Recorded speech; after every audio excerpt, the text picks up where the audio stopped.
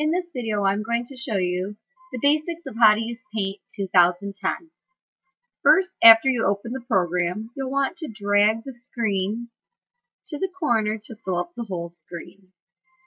Now I'm going to show you what some of the tools in Paint do.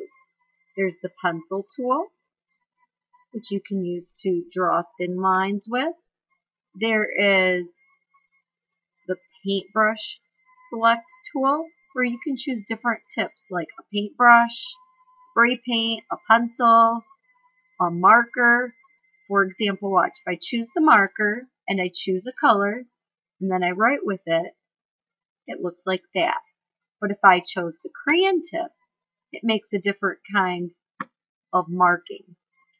You can also choose shapes to put on your screen. So if I'd like to make a star, I could choose a star. I could choose a color for it and drag it. If I wanted to make a circle, I would pick the circle. I would pick a color and draw the circle. So you can choose different shapes and different colors.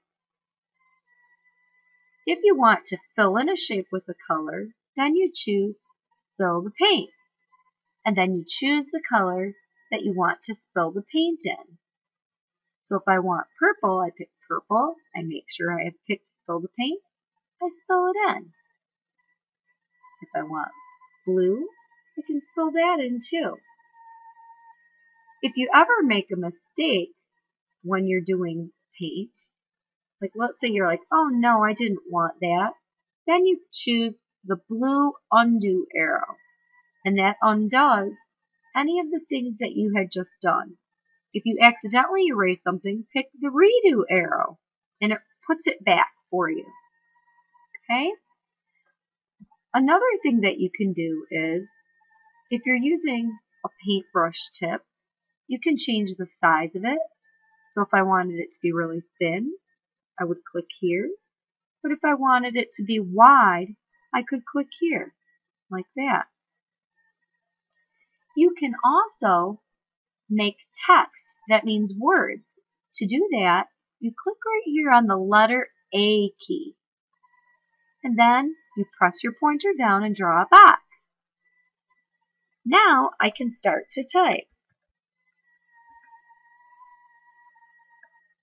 You can also, using the text toolbar, you can change the color of your text by choosing a color. You can choose a different font style.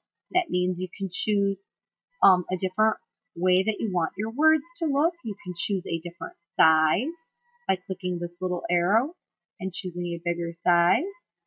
So now when I type, it made the word hello with the color I picked in this other font in the size 36. You can also do things here like make the font bold. You can make it italicized, which means a little bit crooked, underline it, or draw a line through it. If you don't want those things, you just click them again. To get back to the paintbrush tool, if you'd like to draw more, then you click the Home button. And then you can come back here and you can draw more items.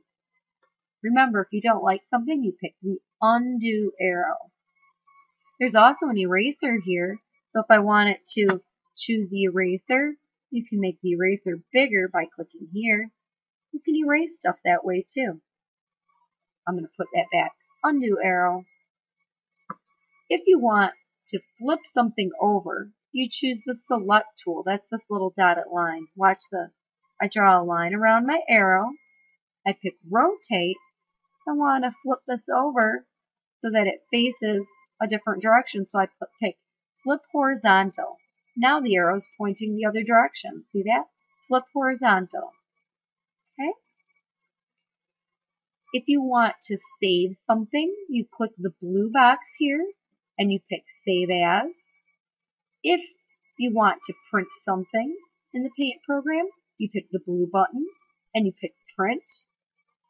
And then you would pick Print again.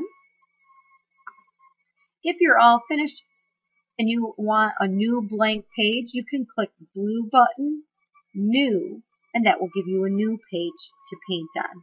That's the basics of how to use the paint program.